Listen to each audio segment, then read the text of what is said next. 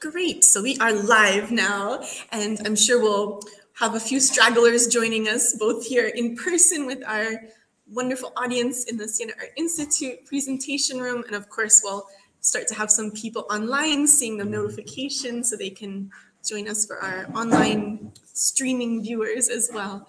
But thank you so much to everyone for joining us this evening for tonight's conversation with Serena, who is not only here as our presenter this evening, but is also teaching our art history classes together with our partner institution, the Siena School for Liberal Arts.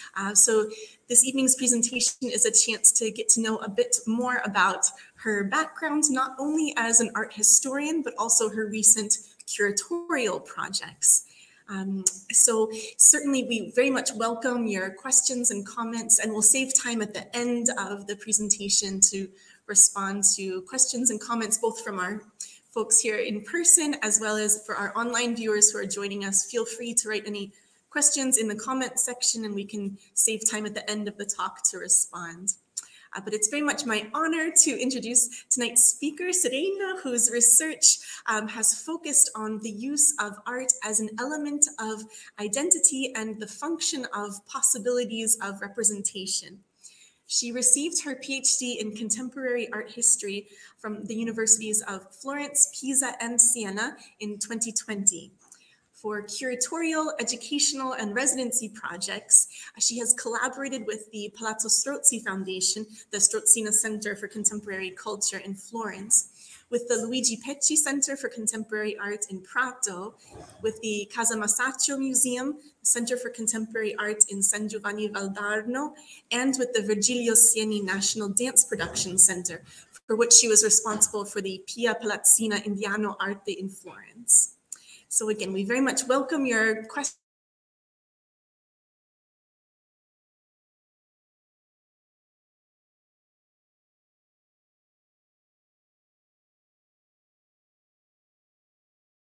Let's wait a moment here. We can connect for Serena's microphone and then we can get going. Thank you so much, Lisa. Thank you for being decided to be here and have this moment of sharing. When they asked me to explain my practice and have a little talk, it was saying, what should I say to them? My work is basically writing, means figuring out exhibition, what I have to say to them, what could be interesting for them. So I decided to bring to you some of my experience and put them together just to have a rough view of my last 10 years of work and somehow mixing together art historian part and curatorial practice, as Lisa said before. My art historian background is definitely what defines me more and what defines the work that I do. Also, my curatorial practice is infused by the art historian practice. So what I'm always trying to do is to mix the two elements. I'm not what I'm trying to explain, it's also my view in the curatorial aspects, defining my own path in it and trying to also show what a curator can do beside this writing and curatorial aspect in making shows or whatever. To me, what is interesting, it's always trying to do cultural work. It seems stupid to say, but at the moment, curatorial aspect of the work are mixing a lot with money and the art market. But I consider myself extremely lucky because at the most of the time I had the opportunity to work for exhibition venues and museums that were very concerned in the aspect of social attitude, openness to an open crowd, and most of them having no tickets to pay to enter. So this helped me to convey an idea of an art as part of the social sphere, and in a way to propose something that could be open to like everybody and have different like layers of understanding. In this like big presentation that I will like try to enter in my practice. So like the first part is dedicated to my studies as an art historian, connected to my researches in the time of the university. I started working on little magazines for my MA while I was like considering just one of which, the name is Broom, and it was printed in Europe by Americans between 1921 and 1924. From the research related to this art and literature magazines, in which like the focus was to both like trying to push American culture and mixing together with the European atmosphere, I started to develop the idea of having a more like wider view on this movement. And I had the chance to be part of a PhD, a 3-year courses by the University of Florence, Siena, and Pisa, that give me the chance to be also in the United States and pursue my research in many institutions. So in this way, I gathered together a group of around like 20 magazines, enlightening like the path of them, enlightening some characters, and especially what they were trying to do in putting together this two worlds. The focus was mainly on time-based, so I consider just magazines that were like printed in between the 20s and the beginning of the 30s, in a very, very specific period of time in which US and America was just out from the First World War, that was like showing the economical power and also political one, since they been part for the first time of a world conflict, and the try of the American cultural milieu to find a way that was representative of America, of their soil. That is an important word in this moment. Mixing together with the will to bring in America what was made in Europe, and mixing up so with the culture milieu that was in Paris, but both also in Berlin. There was an important city in terms of connection with the Russian avant-garde. So is a long explanation, and it's a long and very detailed part. If somebody wants to know a little bit more about it, I will open to question, of course. And unfortunately, my book, because I had the chance to print my dissertation, is just in Italian. But if anybody, I have an essay in English, and if anybody is interested in these themes, I'm open to every kind of question. So this is for saying that my art historian practice is mixing together like cultural aspect, literature, and art history. So mixing it up to try to convey the idea that art is not just only an aspect of representation, but it's part of a more like complex situation. What is interesting in this research is the fact that art, especially for America, was used to identify the role of the country in terms of social aspect and communication aspect. Just for giving you some ideas, those magazines are fulfilled of images both of the industry of America. Here we have an image taken from the Little Review, one of the most well-known magazines at the time, showing the giant generator in construction. So the magnificent and greatness of the American industry and power, or the fact that this connected to electricity is also like conveying other aspects of political aspect of it, and in contrast and in dialogue in this slide with a work by Louis Lozowick in 1923, what we could define as a precisionist artist, but it was also the one that created a bridge between America and the art of the Russian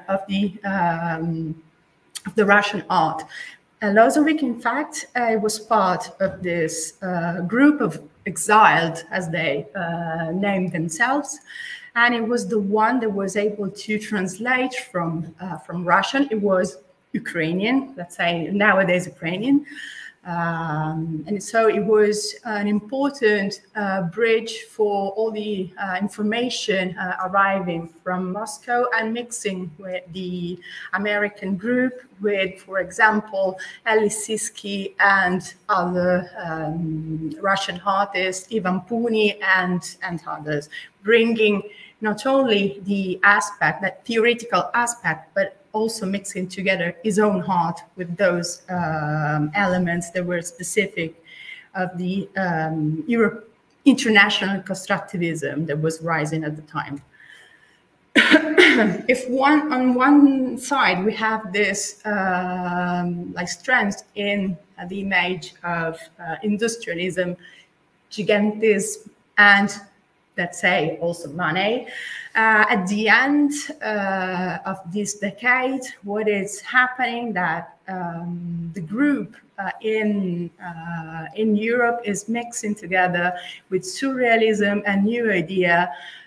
They are like spreading in Europe, opening up to a more wide representation of the America. They mix together anthropology, knowledge of a sort of mythical past, and also the culture that was arriving throughout the work of Karl Einstein, a German Hebrew theorist and critical art critic. There was interest both in the art of Africa, but also in a new idea of art. There was more interest in representation, mixing with natural aspects that were bringing back in interest what was German expressionism and symbolism.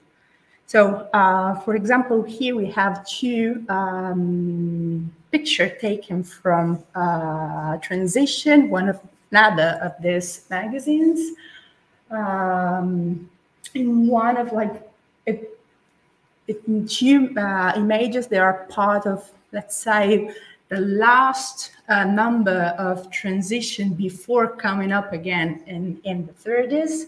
A very wide and thick number in which they put together all they did in the before that moment, and mixing and expressing all the interest in the anthropology, showing particularly art from South and Central America, and mix it together with photography. Here we have, for example, one shot from Edo Western. So beside my interest in modernism and in this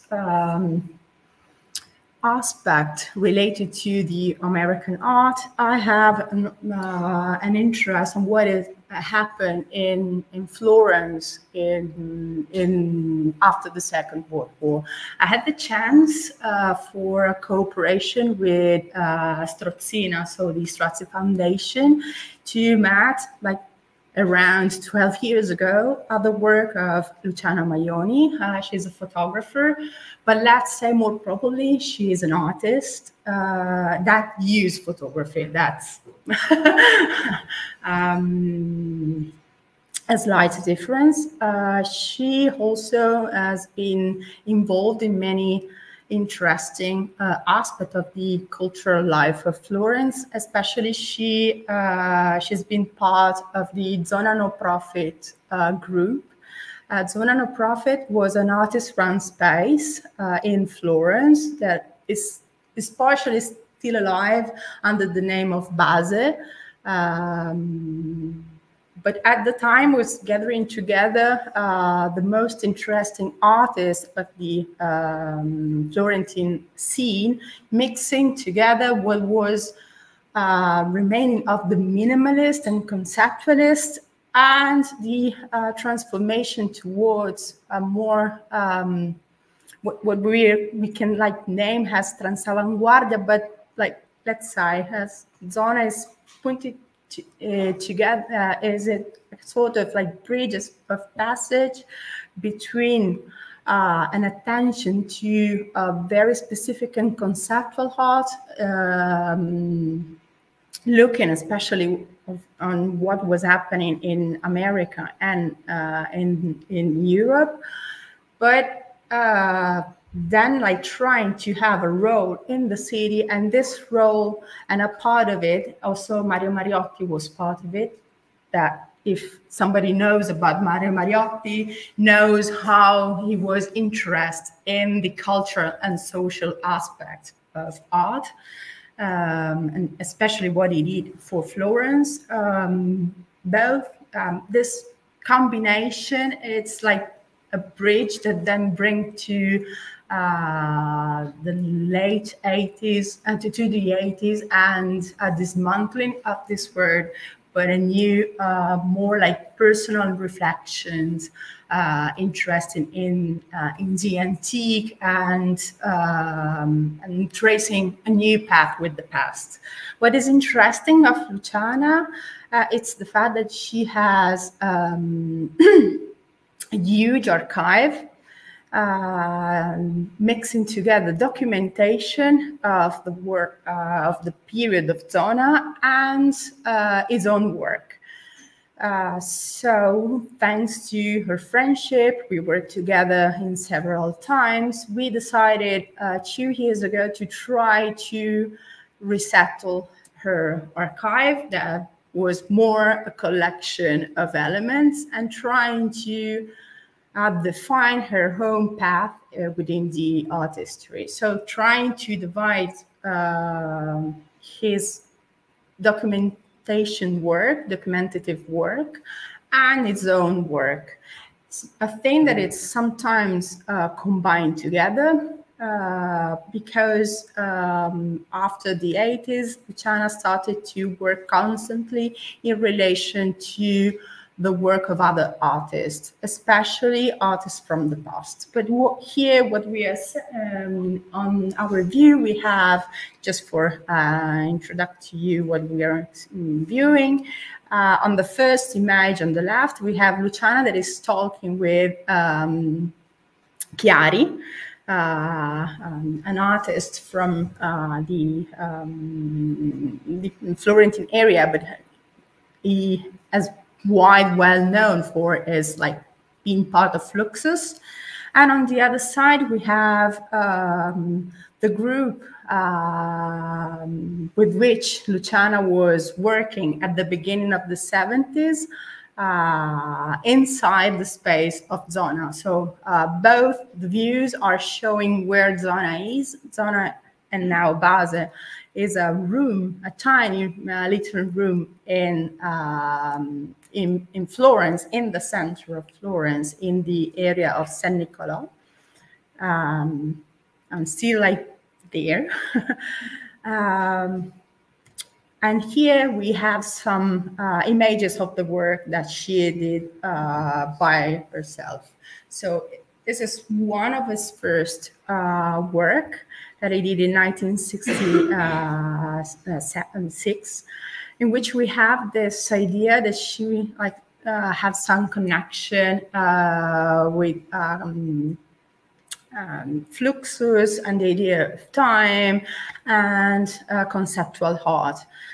These are like 3 shots from the series 20 shots in 20 minutes that he took in Venice while they were coming back from the Venice Biennale of the 1976. She worked on on the idea of a narrative movement, of course, also deciding to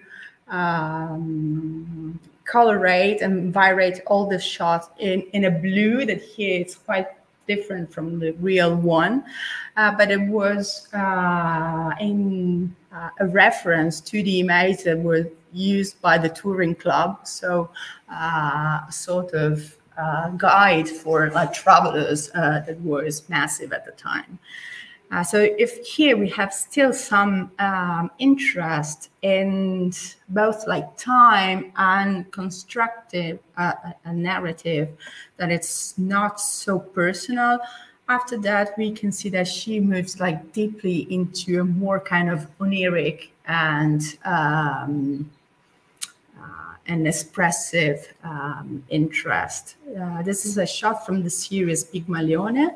The negative is from the 1984. I'm adding the aspect that the negative is from that day because the practice of Luciana consider all her archives still today. So it could happen that for a show that she's having now, she decided to work on negatives that she did 20 years ago and try to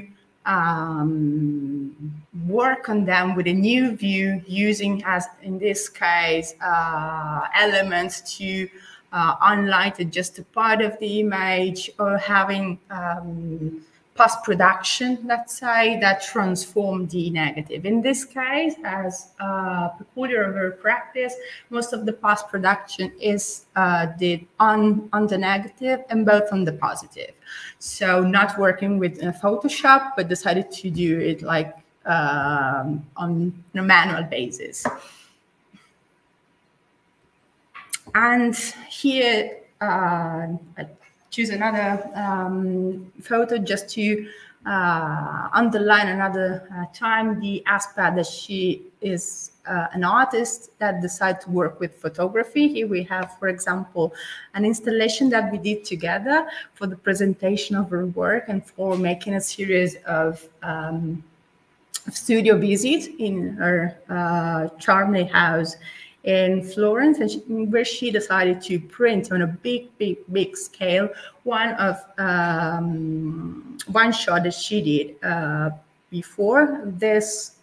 We did it like almost 10 years ago, but yes, what is interesting from this work is like mixing together what I can do as an art historian. In her archive, for example, we have a mix of elements. Most of them have no dates. So most of the time we spend time to try to identify what could be the date of it, and repositioning the story of her work inside the macro scale of the history of art. So that was the main work in this and in her archive. We finished just a part of it, but that's what we are like trying to laugh to the past, having some information that could be worthy for other excavation. What is also interesting and important in my part is also to try to interview her as much as I can, identify not only her way of working, but also identify all the people that are represented here in this selection that I made. We just saw images of nature, sculpture, and so on, not focusing on the portrait aspect of her work, but this is another aspect, of course, the making possible to recognize the people they are in. Has, for example, in the documentation of Zona, let's other people, myself and other art historian, able to start from that point and then discovering other like connection between her work or the work that has been exhibited at Zona at the time.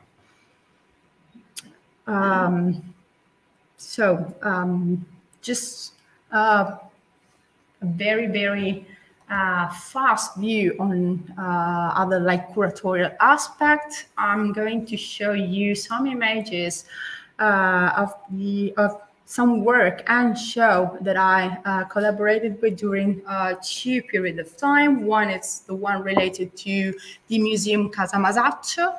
That is a museum located in San Giovanni Valdarno, so in between Florence and Arezzo, just for giving an idea to you that maybe don't know exactly the geographical aspect of Tuscany. It's a peculiar museum since it has a collection, an historical collection, but it's almost focusing on contemporary art and opening up to young artists. So, and while I was working with them, we had a lot of residency projects, also international ones. So what it was interesting to do, it was trying to connect them both with the collection that was telling about an important part of cultural part of the town. It's a small town, San Giovanni Valdarno, I think around 50,000 inhabitants, just for randomly giving information, that in 1968 hosted a very important show in part of Premio Masaccio. And Premio Masaccio, so the Masaccio Prize, was a prize that was instituted after the Second World War. It was quite common after the war to have those prizes that were like able to make a photograph of the artistic moment of the nation. So the Masaccio Prize, because San Giovanni Valdarno is the place in which Masaccio born, and the house in which the museum is has its exhibition spaces is supposed to be the house in which Masaccio lived when he was young. Remember that Masaccio died at 25, so very short period of time.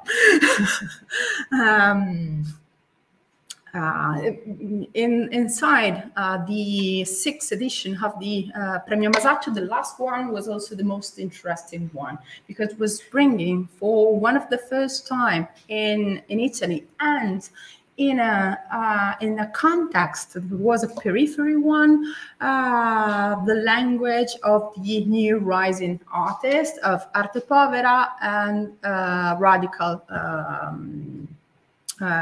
architects. So in the collection, they are still like visible, the colonne by Alighiero Boetti, because he wrote them at the show and he left there. And on the other side, we have the image of the installation did by Gianni Pattena, an architect from Florence, part of the radical architecture movement that spread out in Florence between the end of the 60s and the beginning of the 70s. That was in contact with the land art in America, for example, especially Gianni Pattena, who spent a lot of time in America, also doing some interesting work in it. Here in San Giovanni, he decided to do this installation, closing all the arches of the Palazzo d'Arnolfo with this pattern that was like silvery and mirroring silver and black, in the idea of reducing the 3D of the building into just a frame, into a drawing. So in the culture, in the imaginary of San Giovanni, we have this important moment that the museum is trying to making like popular and shared by other people, starting from this moment to allowed new artists to have his own path. In this idea, I've been like part of one residency project that was bringing a group of Indian artists in San Giovanni Valdarno, and I had the occasion to work with Prabhakar Pachpute that last year was part of the Venice Biennale, so it was interesting to see him back in the Biennale. And the idea that we have both, I was working with an Indian curator. The intention was to blend in together the cultural aspect of San Giovanni Valdarno, mixing together with his Indian roots. He found the connection in the mines, in the miners, since the area of San Giovanni was a place of excavation until 1990s. So he decided to create an installation that was mixing together sculpture and drawing, but also work from the collection. What you saw in the little image, the three painting taken from the collection, telling the story of San Giovanni Valdarno throughout the image realized by artists. And he added to this his own view of a mine, in this case for like a marble one, because he had a trip in Carrara, but connected together with, in an ideal way with his own country. It was coming from a part of India with a lot of concern because of miners and of coal miners. So all the family of Prabhakar Pachpute were miners, so it transformed this concern into a kind of international message, a universal message that is well reducted in the title of the piece. It was never mine, but now it is mine. This idea of continue conquer of the land, of the goods of the earth, he creates like a double link between his concern on the excavation, both in India and in San Giovanni Valdarno. Another work that I supported was the one of Irene Lupi, that maybe some of you knows.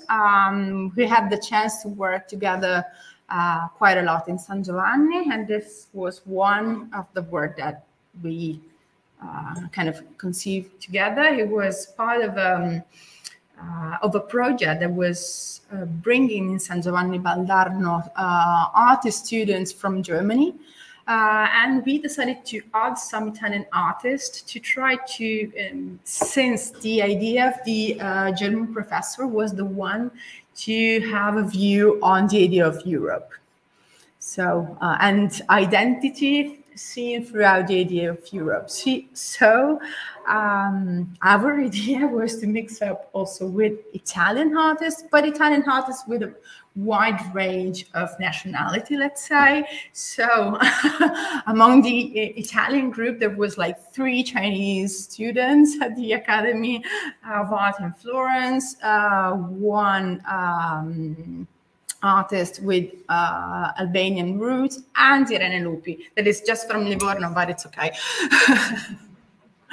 And Livorno and Lupi conceived this work that was like partially an installation and a performance, while Irene is around here. Maybe we are going to get the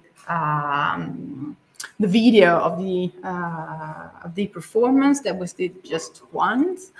But the idea, she kind of like create a medicine, a pharmacy for helping people to be more European. So forcing them as and imagining like the transformation into an European identity and as something that could be possible just with the use of something external with a poison, let's say.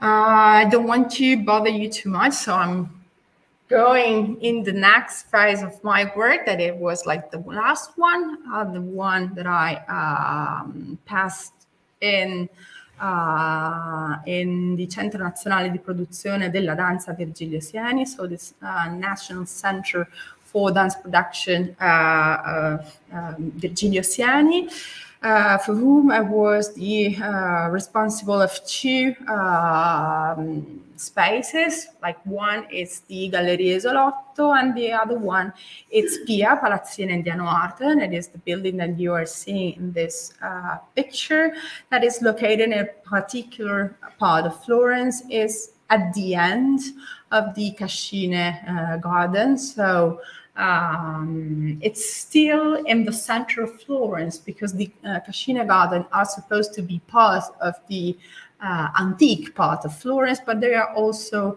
at the borders of the city. The Cascine are kind of an island created by the Arno. So on one side we have Arno River passing by. On the other side, the place is signed by the river Mugnone. So Pia, it's really at the end of it, and the name Indiano is given to this area because it was the one in which an Indian prince was built in 1860 randomly, because it was the encounter of two rivers, and as the Hindu religion wanted to spread the ashes into the convergency of two rivers. That is why we still have this name Indiano, so Indian, inside this part of the garden, and also in some way gives the name to this palace. That was the palace supposed to be the one of the guardians of the city, since the river Arno was important for the transportation of goods inside and outside the city, for taking taxes, and guards were located there to control what was happening. Now this palace is, I concede, has a place for mixing art, of course, being part of a center for dedicated to dance and performance, has residency project for performative artists, trying to work both inside and outside of the palace, so mixing together the idea of nature and concern with body, that I try to work with these two like lines and idea in my curatorial project and in terms of exhibition.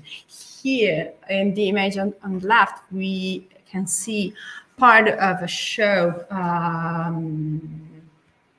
that was like talking about the body, but I would like to show you more images about like two show that I conceived at the beginning of the last year, focusing on landscape. One was a personal show of Marco Pace, and we selected a lot of a mixing part of his production. So both drawing, painting, and he also did some work for the occasion of the show, making a sort of fast residency at PIA, with the idea of showing his proper ideas in terms of landscape that are mixing together like fantasy, architecture, and evaluation of nature. I'm showing you some more views. So we decided to have a show that was like really dark.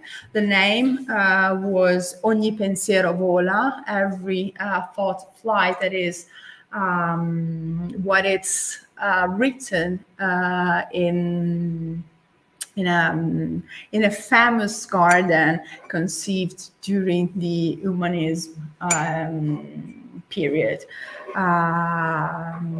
And all the work were like trying to mix in together the idea of nature as something that is alive, while making disappear all the human aspect.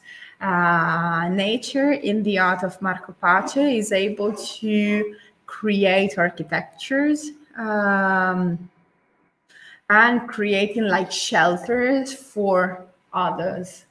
So creating a view that was underlying, as in the painting that with blue tones that we are here, that is very like fragile, because here was kind of glassy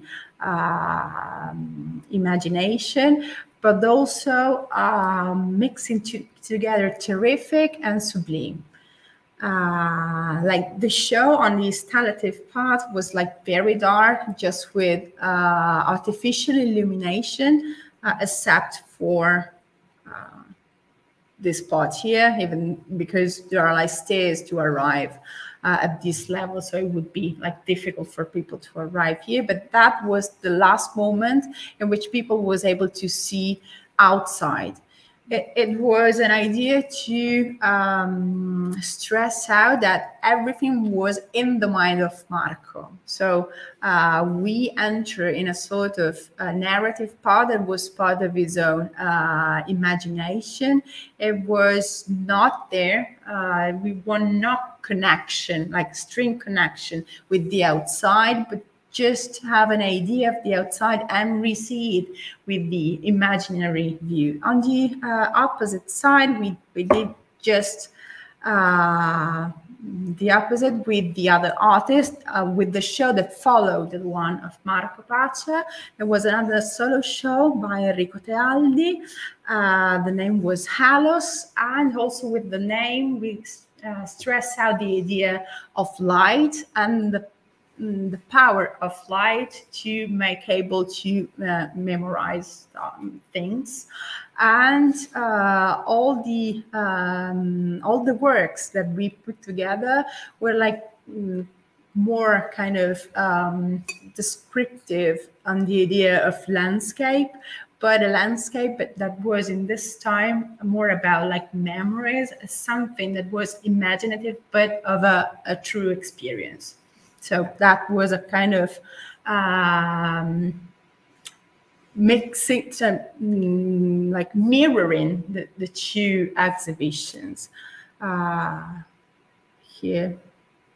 So it was possible to see just a little hint of the big canvas that he created. The two rooms were completely like inhabited by these two big canvases. They were made by old sheet that he put together and depicted them with a lot of different techniques, of course. And it was like still very visible, the fact that they were used, they were sheet. So creating also with materials the ideas of memory, and on the other side, being there in the room was like both possible to see this imaginative landscape and see the landscape outside, the one created by the river Arno, and see the lights coming through it. This was like the other room with a more kind of like detailed landscape, and more kind of like descriptive landscape, but it was still this idea of being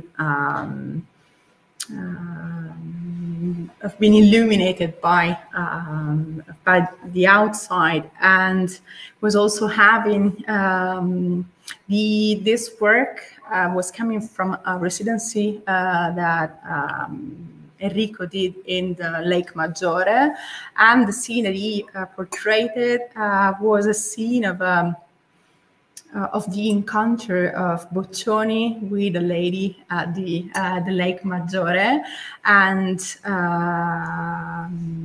so in this term we have this representation of a moment of the life that is like passing by, so creating a double link with the memory that remains in your mind, and they're like still something you are reaching while you're living beside that happy moment.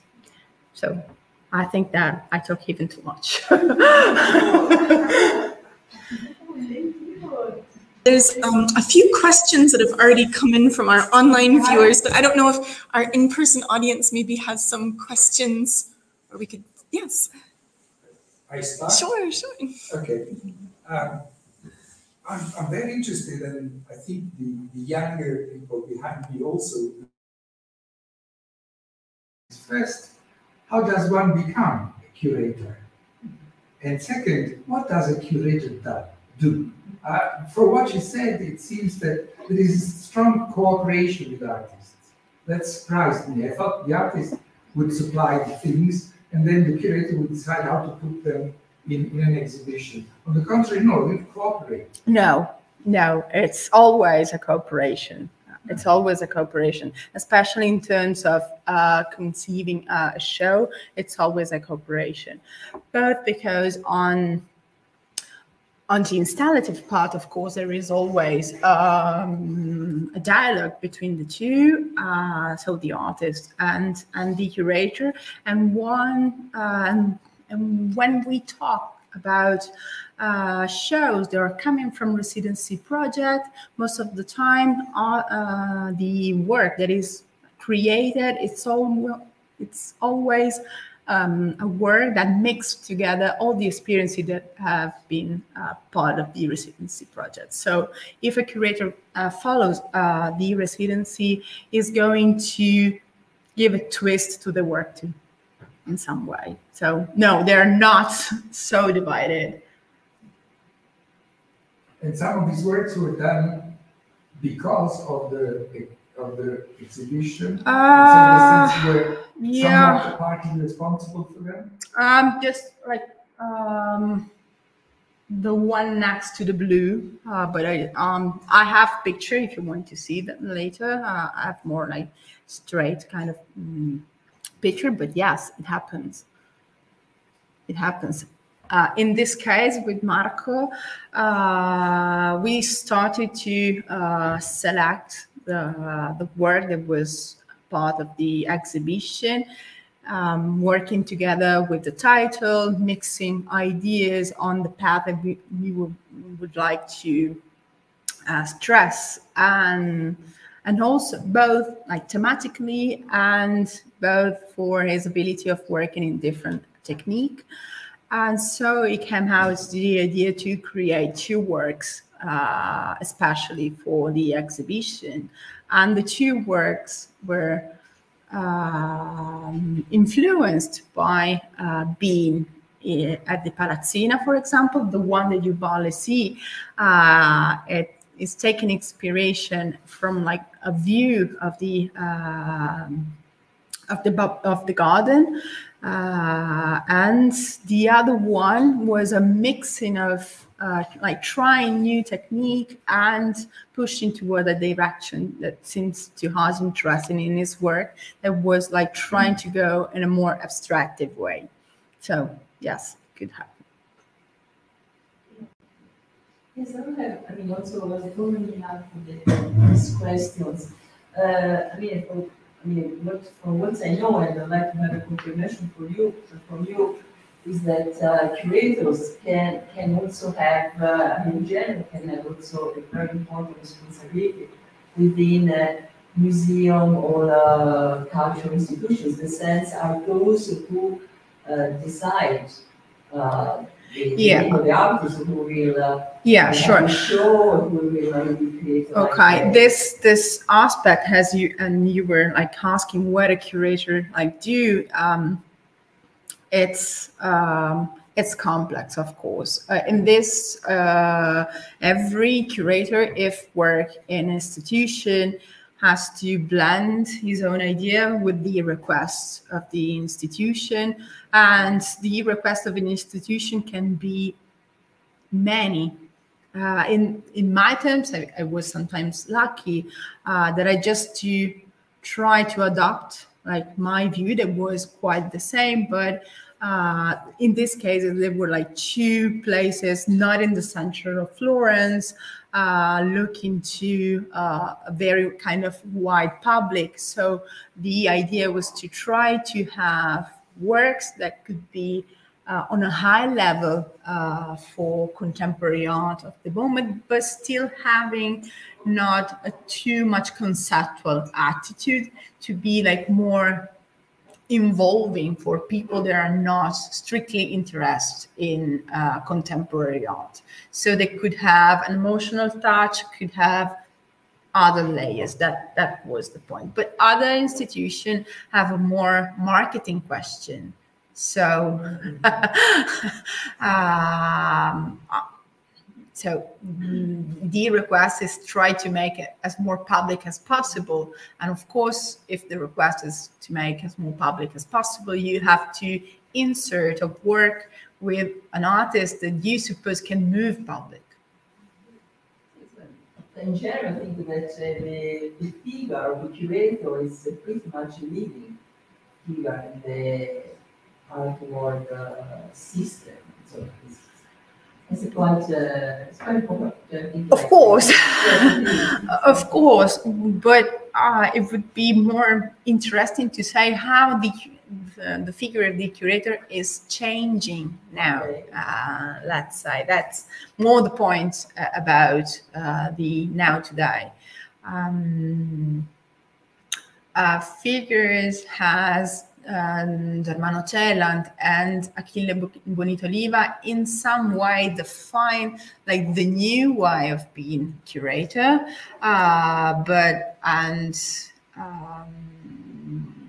in being able to create their own like movements, defining them, working towards an idea of create a market for them. Nowadays, the curator are a blend of it in terms of being visible but not as visible as them, and trying to please every part of the artwork. So it's an important role, but it's also like a difficult one because it has the necessity to talk with all the other involved in the project. We had a couple questions. We had a few questions that came in from our online viewers, some of which I think you've already touched upon in your responses to the other questions. One was just reflecting back on your introduction of your art historical research. In fact, it's so interesting to see how you're reflecting on how these magazines from the early 20th century were trying to capture different artistic responses to that particular historic era, and then to see how you're using your curatorial work to try and capture different artistic responses to this present contemporary era. And of course, your archive work spans many decades as you're tracking that. So really so fascinating on many different points. But to return to the online question, which was asking, in your research in the 1920s and 1930s, were you surprised by any of your findings? For example, did the America being presented in the art seem true to the world at that time or even prescient? Sort of a big question, but if something surprised you from your research into the art of that era? The most surprising aspect was